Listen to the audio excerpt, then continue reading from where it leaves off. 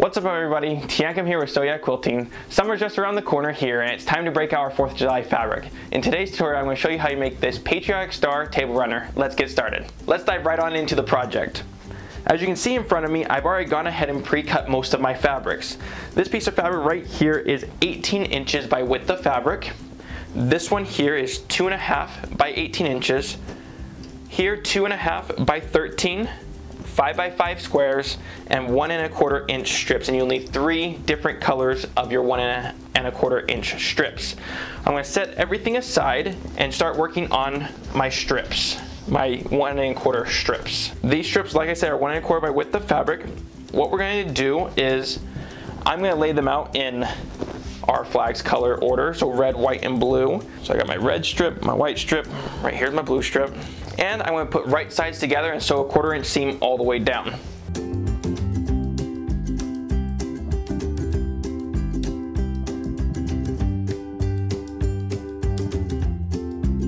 I have my white and my red strip sewn together, and I'm making sure I'm keeping everything in my color order that I like. I'm going to take my blue strip, put it right sides together with my white strip, and sew all the way down.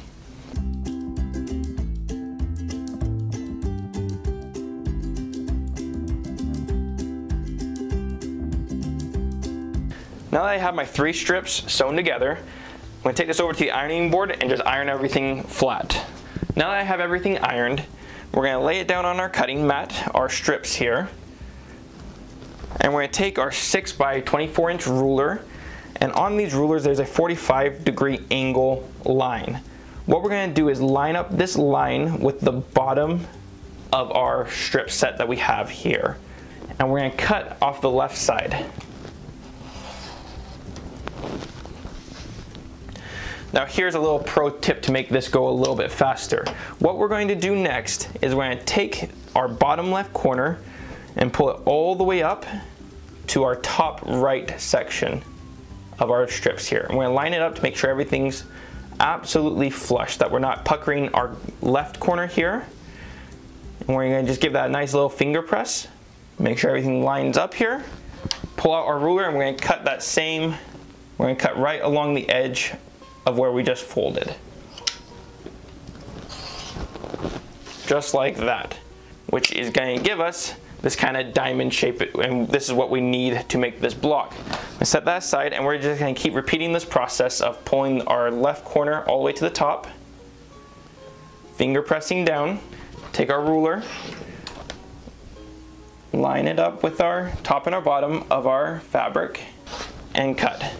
Which then this makes it exactly the same every single time. So I'm going to finish out cutting out all my diamonds, and we'll be right back.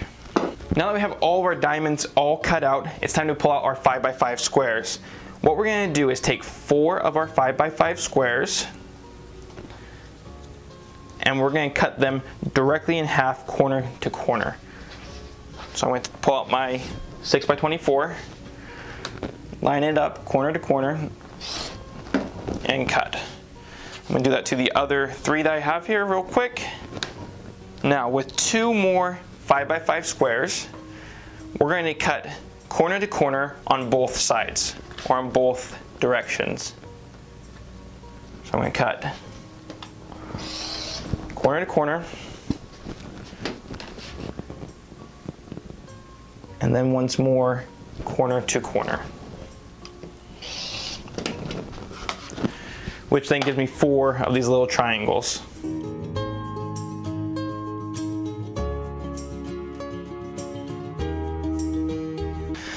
Now that we have our white pieces cut, what we're going to do is separate our diamonds into 2 equal piles, so 4 and 4. So 4 here and 4 here. On the first 4, what we're going to do is we're going to take our diamond and put it in this direction, and a big half square triangle, and put it on the red side towards the top, on the short side of our larger triangle. And then with our small half square triangle, we're going to set it on the side like so. And we're going to do this 4 times.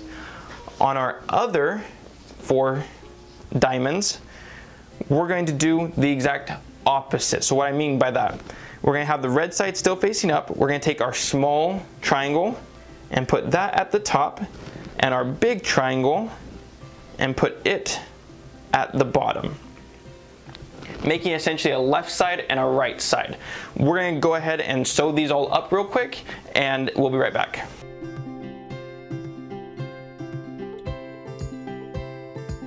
So I got my small piece sewn on. I'm gonna sew on the large piece next.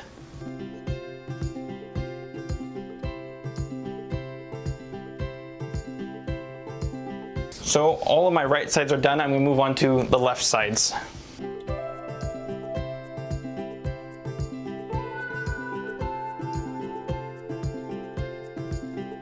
Next, what we have to do is trim up our blocks. And as you can see, I have my left side and my right side. To trim them up, all we're going to do is follow along our strips here, the edge that we cut originally. So I'm going to line this up with my 1 1/4 strip that I had. I'm going to cut all the way down, just like so. I'm going to do the same on this side as well, just following along that line. Let me just double check. Yep. Just following along our strip line, cutting everything square to our strips. And then with this side right here, we're not going to touch it until the very end. So I'm going to keep trimming up everything. Again, following my strips here. So I'm following my blue strip. And cut this all so it's all square to the blue strip. Same on this side, following all 3 of my strips now.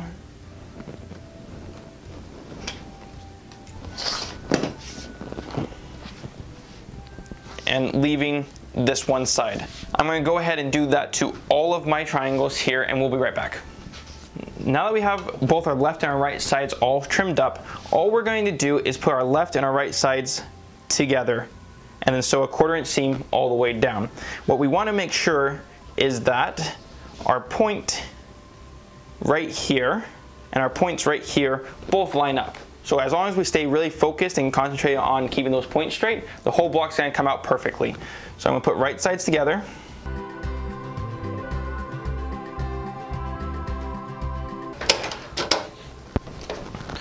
And then we're going to just keep repeating this step.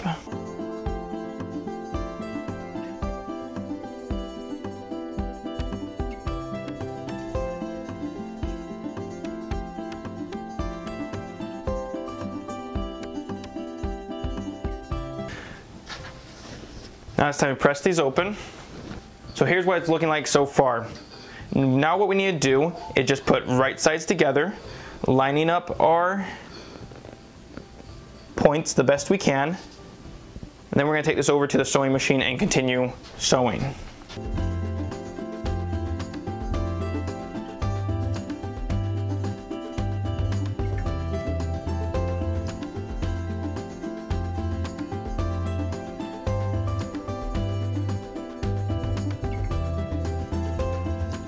So here's what the block is looking like, all pressed out. As you can see, the block is a little bit wonky, but we're going to go ahead and trim all the way around, which will make this block lay completely flat and look real good. What we're going to do is we're going to take a 12.5 by 12.5 inch ruler, and on our block, you can see from corner to corner, there's a line all the way across on both sides. On our ruler, we have that exact same line, and we're going to line that up with our block underneath. And what we're going to do is trim this block down to a 12.25 by 12.25 inch block. So I'm going to bring this down just like that and trim my 2 sides. Then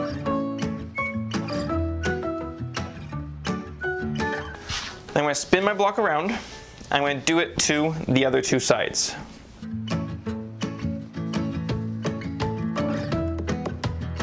Now what we could do here is we could keep making these blocks and make an entire quilt out of it, but to make the table runner, what we're going to do is set this aside and pull out our other pieces of fabric. As you can see, this is the main body of my fabric. All we're going to do here is take our blue piece, our 2.5 inch blue piece fabric, sew this on right sides together, and then we're going to iron it out, and we're going to do that to both sides.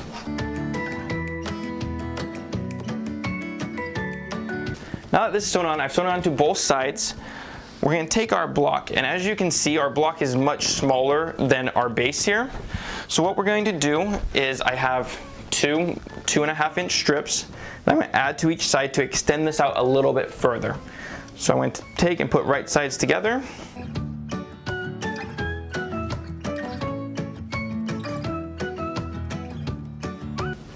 And now sew the other piece onto the other side. As you can see, I have a little bit of excess running off my sides. I'm going to just trim that up. And now what we're going to do is sew this onto my table runner here. And to make the table runner, we need 2 of these blocks, so 1 on each side.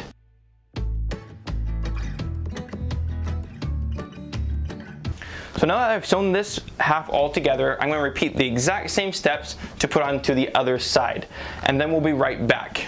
Now that I've sewn onto both sides, the trick here to square everything up is to lay down your block on your left side right on top of the block on the right side.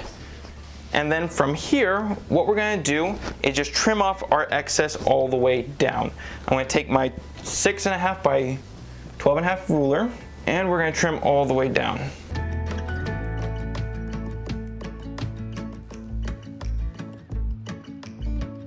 So that was the first side. Now I'm going to repeat that same step to the other side. I'm going to just flip the whole thing around.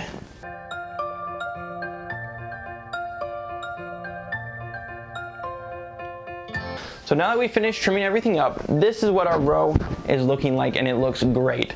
Now that it's finished, we need to figure out how we would like to have it quilted. We can do walking foot quilting on this, like I did on my first one that I showed you at the beginning of the video, or we can do free motion quilting, or we can take it into a long armor to have it finished. Since we have an in-house long armor here in the store, we're going to take this across the building to her and have her finish it. So if you liked this video, hit the like button, subscribe to our channel, and don't be afraid to share these videos with your friends.